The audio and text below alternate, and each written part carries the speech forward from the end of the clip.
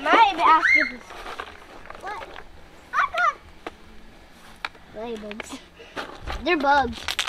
Go find some more. Can I Oh, I found two more. Here. Did you find one, my sweet?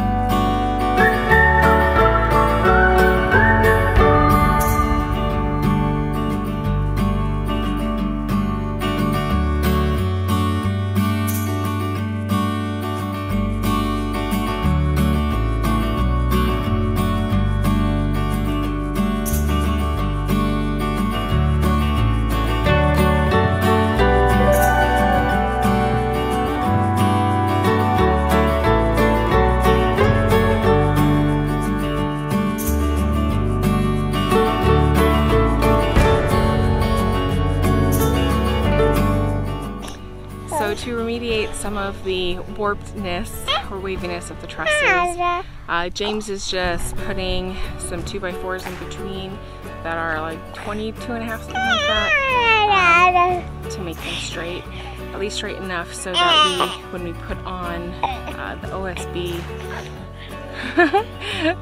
it's, you know, it's not super wonky. That's the hope. Yeah, we'll see how it goes.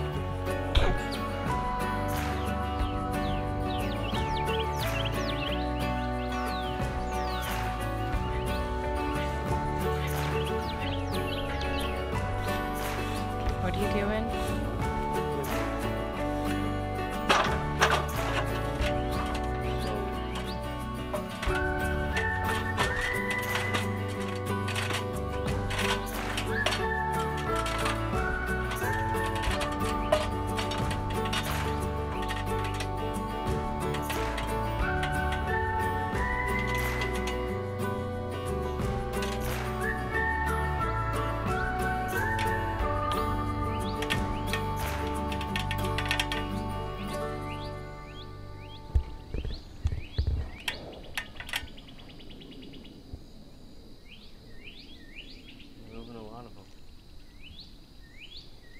What?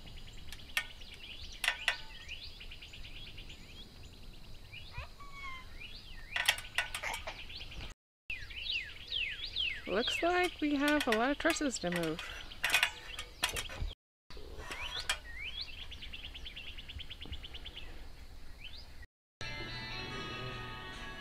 Yeah.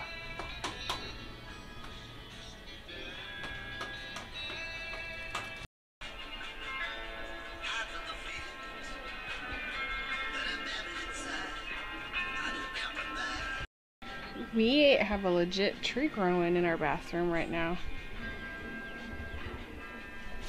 Beautiful hackberries grow anywhere.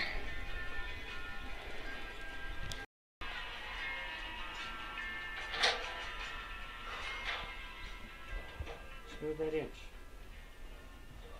Please. Let's try like this.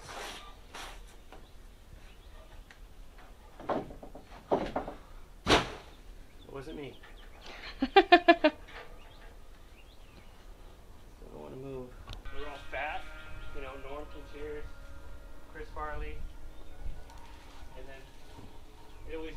of Chris Farley having a heart attack. We'd open it with him having a heart attack.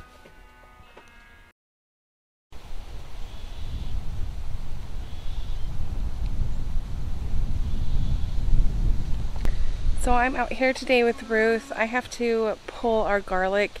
The bulbs started doing something weird. I think they started a new growth cycle. Well, I don't think, I know they did.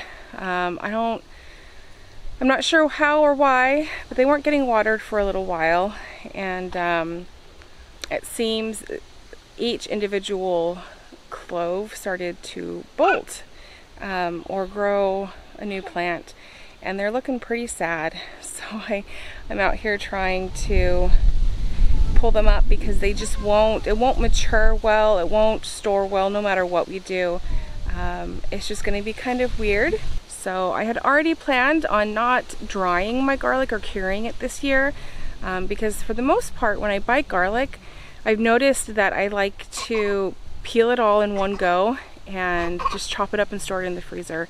So that's what I'm going to do today, is just pull it all and chop it up and get it in the freezer. The nice thing about this is that I don't have to peel individual cloves now. All I have to do is chop off the stem and chop off the roots, and then I can put it all into the freezer once I send it through the food processor a little bit.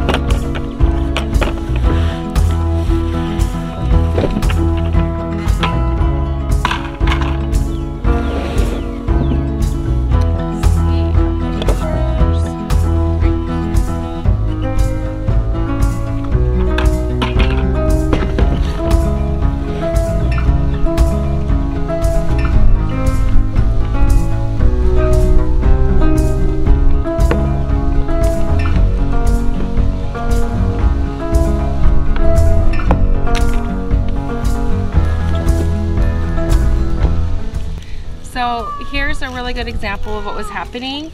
You can see that there was a bulb, but some of the outer cloves started to grow themselves.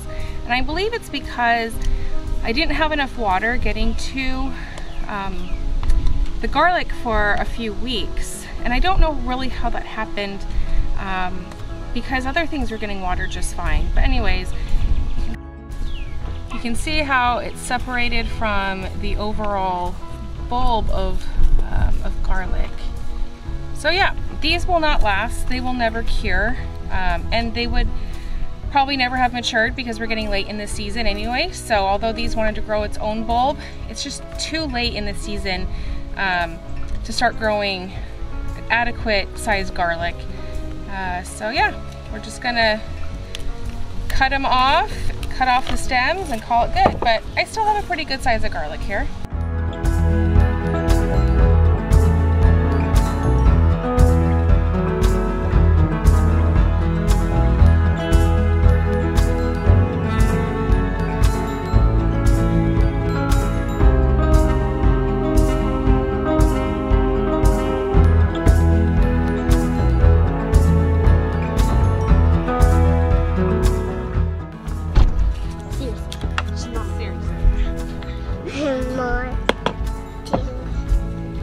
Get out! Get out! No, Neymar! That's not her mother. No, her mother.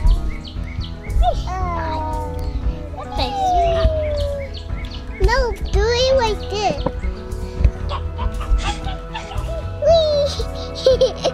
Hey, Mom. She likes to move it.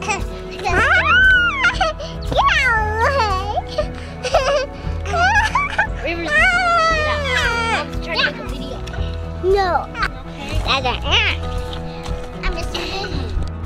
Here's all the garlic I got. It's not very much. Kind of disappointing. But hey, it's something. So hopefully you can see that. I have zeroed out the weight one of these scoops. I'm measuring in ounces, or weighing in ounces. So I'm going to measure my cleaned garlic. I got 37.74 ounces. So I got just over 3 pounds of garlic, which makes sense because one of these typically holds about 3 pounds of food depending on the density. So I didn't quite get my 5 pounds, but hey, I don't know. There's always next year, and I have 3 pounds of homegrown garlic. So I planted 1 pound, got 3 pounds back, which I'm very happy about regardless. I still have some cleaning up to do, but these are going to get minced and put into some freezer containers or bags and stored for future. Cocoa melon. She's down yonder. She's over on the...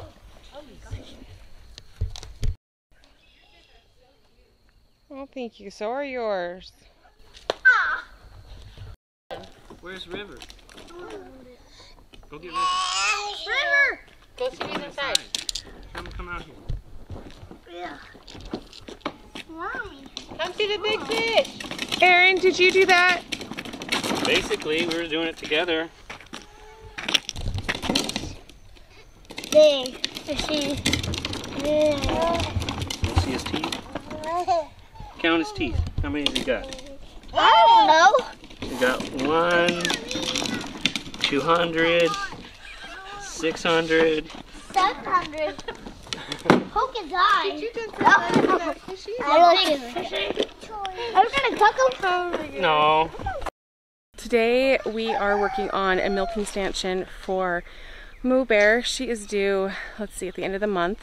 It's May, and she really needs a milking parlor. So we are building that. James cut the wood for us, and I just have to make, well, I'm just going to build the base now. It is a lovely 5,000,000% humidity today, and I feel like, I don't know, I feel like I'm in one of those steam baths or something because I'm just dripping sweat for no reason. It's really lovely. But other than that, it's a nice, gloomy, quiet day. So I'm going to get started on this, and we'll see how it goes.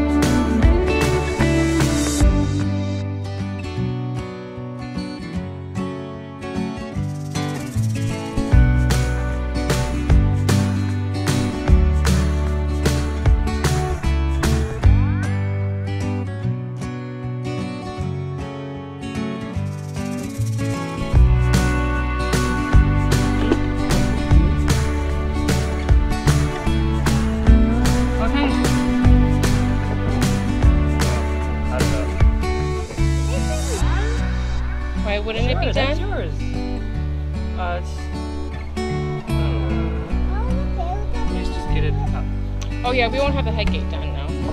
But I'd like to work on that tonight if I can. Okay, good. No. Just so delicate and precious. What happened? It just came loose. You can put it back together. Yes, you can. Oh, I can. I don't know if you can.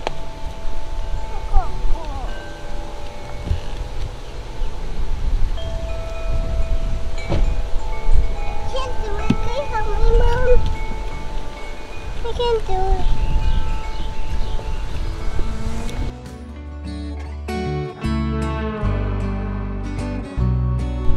What? What screws? The lag screws go in there. So I put one board here, lag screw here, board here, lag screw here. No.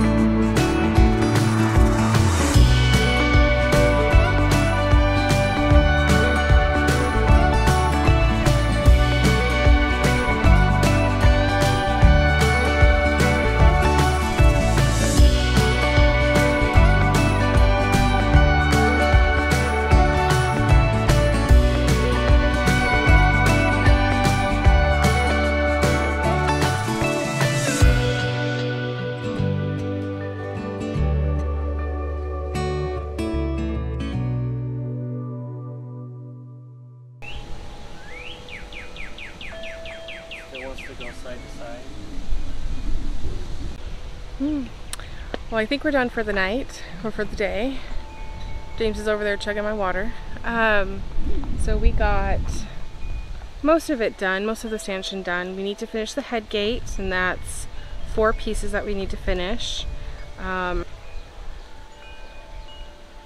you hear the pigs? Yeah, our neighbor's pigs over here. Oh my gosh, every night when he goes to feed him, you hear him. It sounds like some ravenous wolves or something, because holy smokes. And they're pretty far away. They're just really loud. I don't know what their hog operation is, but it's loud. I got the stall mat for the stanchion, and that will help it not, so it's non-slip. Let's see, we are going to be on calving watch starting the 25th of May. So I'm really excited about that.